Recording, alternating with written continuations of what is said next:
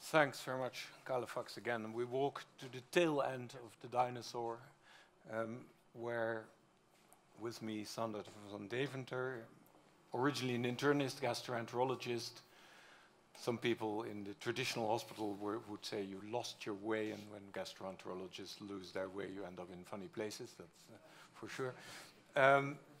Because you're now a venture capitalist at Forbion, but you founded biotechs, among others, uniQure, one of the Dutch gene therapy companies. You're still a colleague in Leiden, professor of gastroenterology, and you're one of the first people to have administered TNF to people with Crohn's disease, with enormous effects, of course, on the disease. So, no better place to a person to talk to us about how venture capital feeds new life forms. Thank you very much, Adam. So it's a pleasure to be here. Maybe you're wondering why Jean-Jacques is on the front part and me on the back. I have no answer to that question, but being a gastroenterologist, that's sort of the default where you end, okay? So yeah, we have 30 years of CHDR and then 30 plus years for Adam, and so I thought I'd bring you back 30 years, so 1987, and this is a slide to bring you a little bit in the mood. You will recognize the leaders from those days. We didn't like them very much, or at least I didn't like them, but compared to what you have now, you know, it's not so bad actually. And then you see the artists there, and you will recognize all of them. Maybe you wonder what Amy Winehouse does there, but actually she was born in 1987.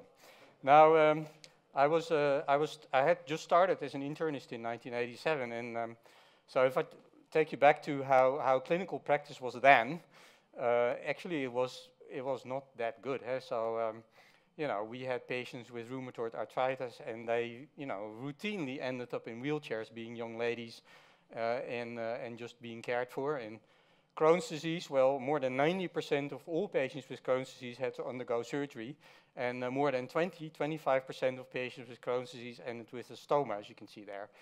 Well, if you had AIDS, it was very simple, you would just die. And then for hemophilia, many hemophiliacs have, you know, recurrent joint bleeds despite treatment, and that's a very disabling condition as well. So it wasn't that good. Now, we all need, of course, some role model, and the reason actually I started studying medicine is because I was reading these books from Lewis Thomas, and if you don't know who Lewis Thomas is, you better buy some books. And one of the books is The Youngest Science. Of course, he's more known for The Lives of a Cell, but The Youngest Science is an autobiography of more or less of Lewis Thomas, and so he's describing here in his autobiography how things were when there was no penicillin and when you had pneumonia. And so most patients with pneumonia caused by pneumococcus would die. But basically what I would do, and this was something that was also worked on by Maxwell Finland and people like that in Boston, and basically what I would do is basically they would culture the pneumococcus themselves, the doctor would do that, and then they would immunize rabbits, and then they would, after some days, harvest the rabbit serum, and they would incubate the serum with the pneumococcus, and if there was something which they called a Quellung reaction, then they would use that serum to treat the patients. Now, of course, nobody knows whether that worked. Many patients died, of course, in between the 7 days that you needed to make this drug. And of course, some patients died because of serum sickness, because of the rabbit serum. But anyway, that's what I did. And I really liked that because I thought as a doctor you would be able to do something for your patients and make medicines. Soon after, of course, starting as a doctor, I realized that it didn't work that way, but I thought, you know, maybe we need to change something here. And so, by chance, actually, I got involved in working on bacterial endotoxins. And these are from gram-negative bacteria. Pneumococci are gram-positive bacteria. And endotoxins are lipopolysaccharides, as you can see on the left panel, which are on the outer side of the outer membrane of gram-negative bacteria. And it was already long known since the 1900s that they were toxic. That's why they're called endotoxins. But it was very hard to actually measure them, and it was very hard, and nobody really knew, you know, what their role was in the sepsis process. So the only thing actually when I started working on this that you could do is there's a crab, it's called the limbless crab, and the crab has a lymph, and if you incubate endotoxins with the lymph of this crab, the lymph will coagulate, and if you have a coagulation reaction, then it tells you that there's endotoxin there. So all the ladies that you see there, actually, they caught these crabs on the beach, actually in Boston, near Boston, and then they had these sort of stands, and they're puncturing the heart of the crab, and then they are harvesting this lymph, and that was how you would test endotoxin. So the early work I did was to make this into a test that was much more sensitive and reliable and chromogenic. It's a chromogenic limbless assay, as it is called. And now we could test endotoxins in humans. And so that led to a first Lancet publication where actually we showed that if you measure these endotoxins, that it predicts if you have these endotoxins in your blood, you will become really ill, you'll become septic. And there's a much higher chance of dying if you have these in your blood. So that was an accomplishment, but you know, having read a lot of this Lewis Thomas work and other work, I thought, you know, well, okay, these endotoxins are in some way associated with sepsis, but what is it actually that kills patients that have these endotoxins in their blood? You know, is it the endotoxins in their cells, or, you know, what really happens? And so, you know, being a sort of, you know, do-it-yourself doctor, I thought, well, let's test it and let's inject these endotoxins in ourselves. And the left panel that you see there is the actual setup. It was not very fancy. It was actually a bed in a little corner of the hospital, where you know, we sort of started experimenting on ourselves, injecting endotoxins. And for sure, if you inject endotoxin in yourself, you become really ill. You know, your blood pressure drops and your neutrophils go down. You get thrombocytopenia. Coagulation system is activated. Your neutrophils go berserk. And you can see all that. I mean, here you can see the blood the fever and the neutropenia and everything happening. But at the same time, in the lab at Rockefeller University, TNF was detected. So it was a cytokine was detected that if you injected this cytokine in animals, actually, the very same thing would happen. And so by combining everything and working together with Rockefeller, and that is where I later would go, because of this work I was recruited there, we found that it was actually only when you had the TNF in your blood that you became ill. So the endotoxins are only there for 30 minutes, but they activate your host immune system to make these endogenous factors that make you very ill, including TNF. Now, being a gastroenterologist, I was really curious whether there would be TNF in other places. And so we measured all kinds of things. And here you can see the mucosa, and there was a lot of TNF in the mucosa. And I thought, well, maybe if we have anti-TNF antibodies, would be a good idea to test in Crohn's disease. And it worked like fantastic. And so most patients with Crohn's disease, and actually also with rheumatoid arthritis, are now being treated with anti-TNF antibodies. And the first was Remicade. That only took 6 years. It only took 6 years from finding out that there was TNF until the discovery of something to do about it, and it became one of the, you know, I think, major drug for patients with these diseases. You want to make this picture? I'll pull it up back again. You have it? Okay. Okay, so fast forward 30 years. Yeah, I think there are many triumphs now of translational research. We have monoclonal antibodies against God knows what. We have leukocyte adhesion blockers, actually. The best drug you have for ulcerative colitis is a leukocyte adhesion blocker. We have kinase inhibitors. We have immune checkpoint inhibitors, which really change the prognosis for patients with certain cancers now. And we have CAR T cells, and then we have platforms like cyclic peptides and gene therapies. I'll talk a little bit about that.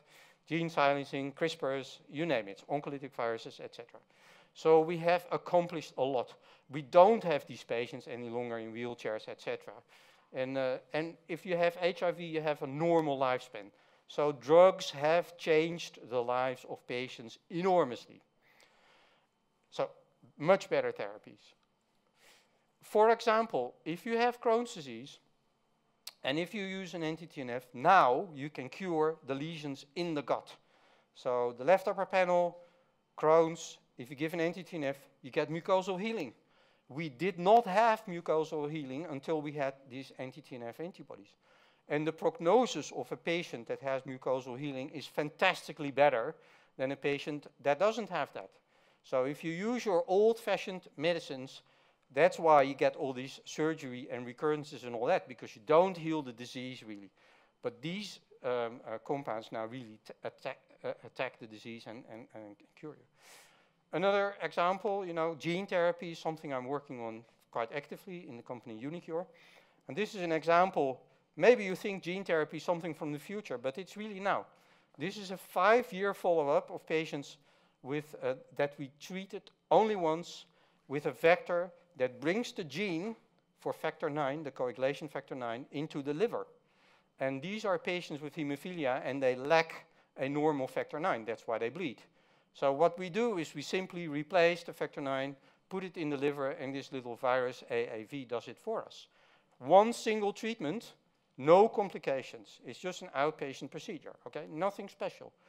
But these patients now start to make their own factor 9, and they don't bleed any longer. That's what the right lower panel says. No more bleedings. And more importantly, no more bleedings, no more therapy. These patients are completely off therapy for 5 years, and they don't bleed. And we are improving these therapies, and I'm pretty sure that for diseases like hemophilia and other diseases, and there's a whole list of them, that within 10 years, between now and 10 years, this is going to be the preferred therapy, of course. You treat patients once, you never see them back again. This can last actually in monkeys for at least 10 years and still is ongoing. So very long-lasting, you can say, cures. And then finally, if you think about cancer, only in the last 15 years or so, the prognosis of cancer patients, or some cancer patients, has dramatically improved. And a lot of this is because of medicines. And then, of course, there are some cancers where we still have enormous challenges. And I think those are the challenges we should tackle in the coming years. Now, there is a misunderstanding that these new drugs, that they're very expensive, so the drugs for cancer and for anti-TNFs, and everybody's talking about that all the time. In very expensive drugs. Now, the real story, ladies and gentlemen, is that we pay 7% of our healthcare costs go to medicine. That was 20 years ago, and that's still now. It's the same. It hasn't increased. So despite our very expensive new medicines, we are not paying more overall for medicines. And that is because some medicines that were in the past very expensive are now dirt cheap. This is nicely depicted here. You see the green line there, that's our medicines. You can see some things really disproportionately have become more expensive, like, you know, really expensive hospitals and all that. I would say if you have HIV, or if I would have HIV, I'd rather have the medicine than the hospital, to be sure. If I would have hemophilia, I'd rather have a treatment once that would never put me in the hospital anymore than have a really nice hospital. So, you know, you can think about it. On the other hand, you really have to be aware of the fact that we think we're doing quite well, but you know, if you look at all the monogenetic diseases and other diseases, we only actually target, I think, effectively 10% of all diseases. There are so many diseases that we do not effectively target with conventional and even with our new medicines. So where do those new medicines come from? That's a big, important question for society, for us all. You know, we all grow old and then we'll get disease, and maybe you want to be cured, maybe not. But if you want to be cured, you need new drugs. Yeah. Okay, large pharma is in trouble, and this is why. First of all, the costs of developing a new drug are roughly 1.5 billion, and that is sort of constant over the last 5 years or so. But the income out of blockbuster drugs is dramatically going down. So even in the last 5 years, there is a 40% reduction if you look at the return from a blockbuster drug for large pharma. So the income side is really heavily hurt.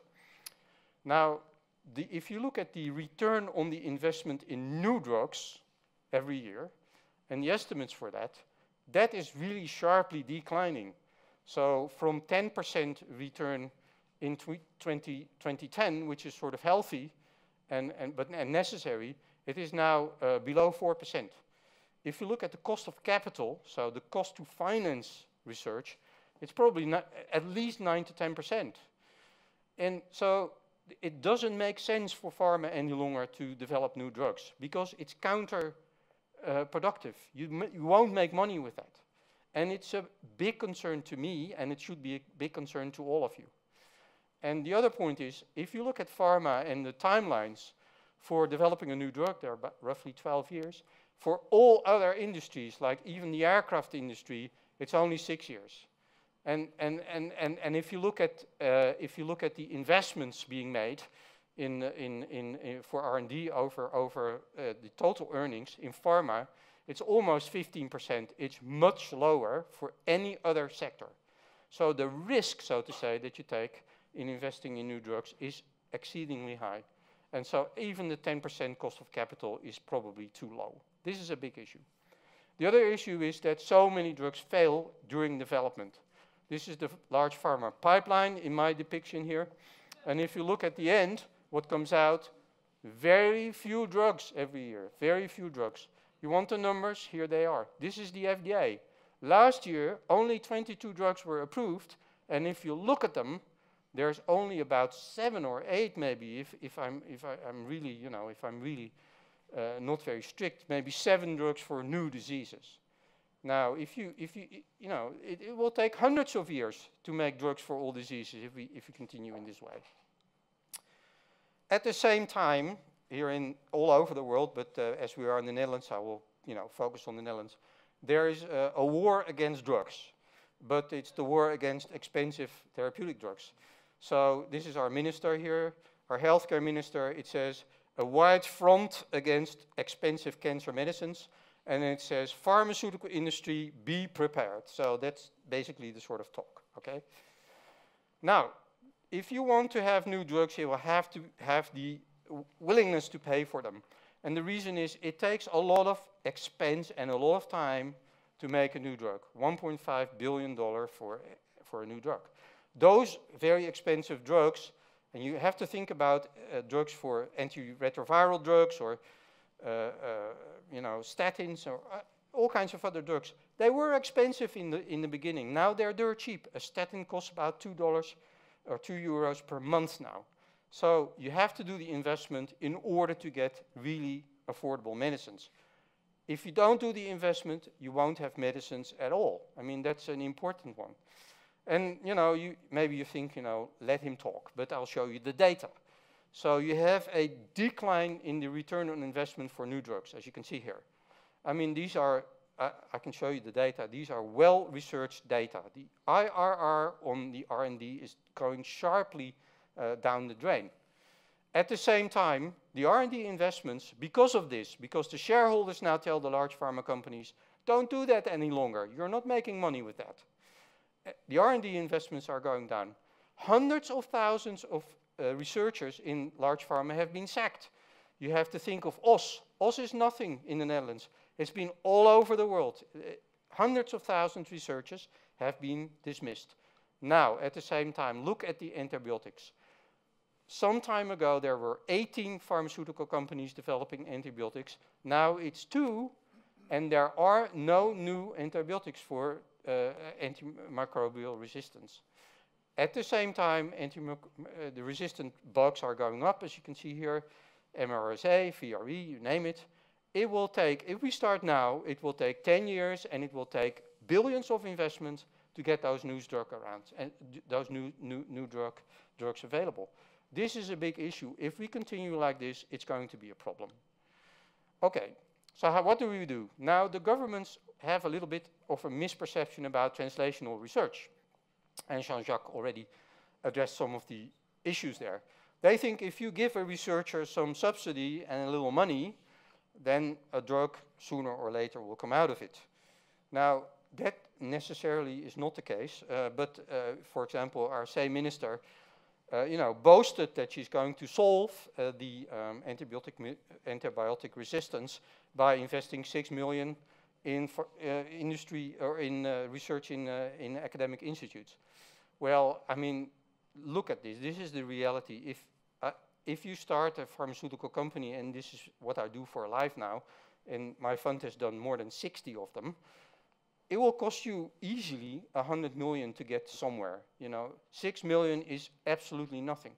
The other thing is that the knowledge to develop drugs is not in academic institutes. It's with CHDR and it's with large pharma, but it's not in academia.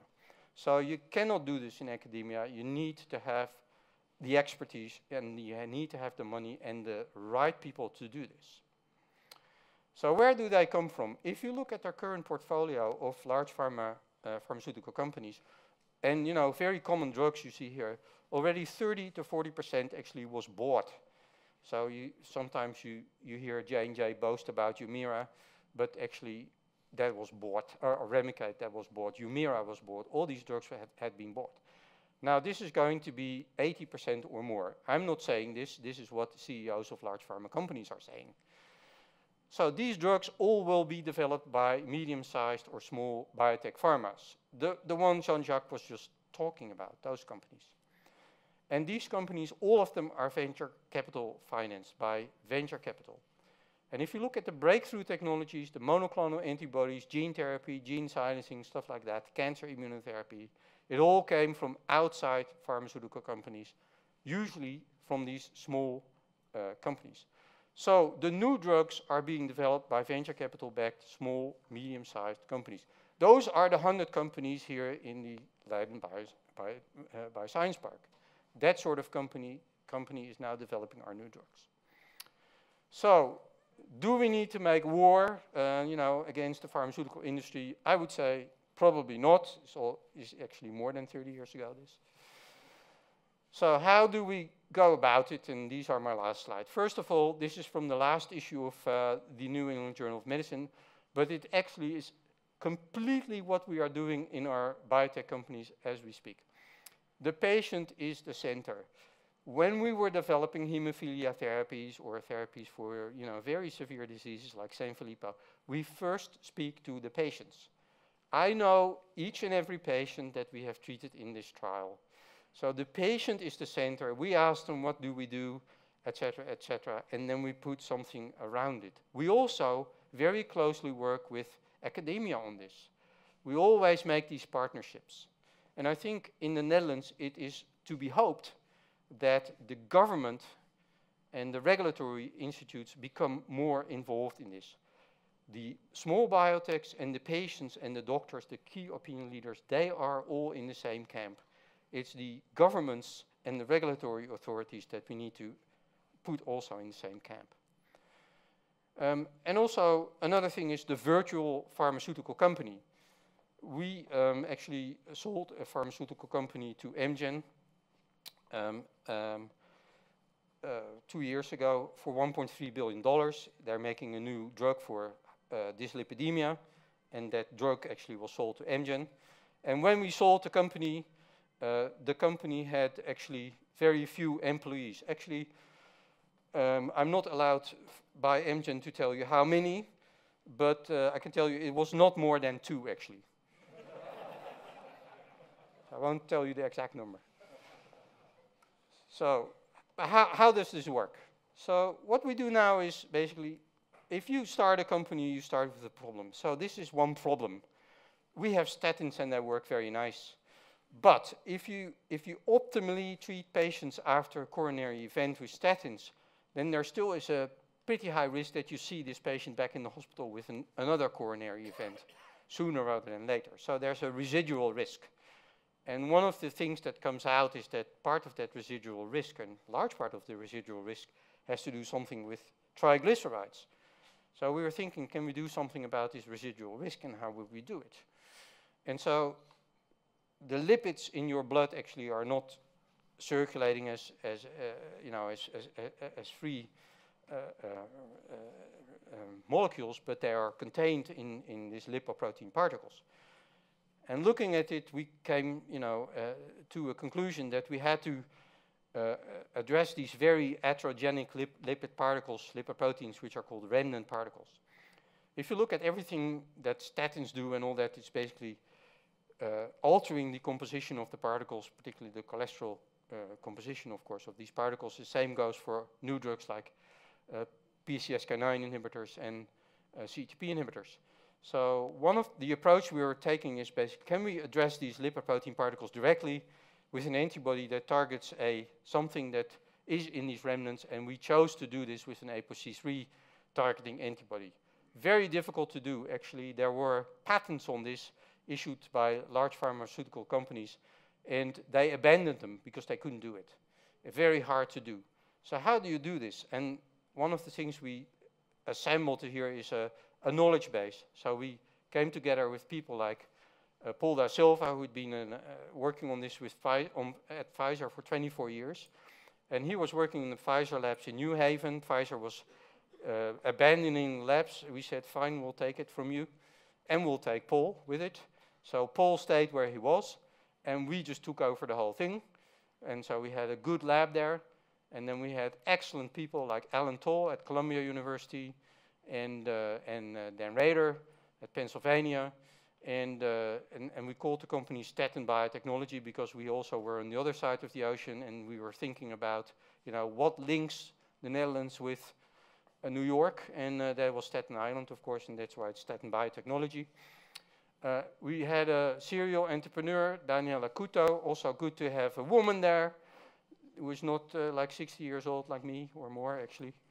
And then John Kastelein and myself, and so we brought this all together, and we could not have done it if we wouldn't have borrowed some really advanced technology from another of our portfolio company, Argenix, who has the antibody technology and a strategic partnership with a company in Switzerland, Lonza, who is making these antibodies for us.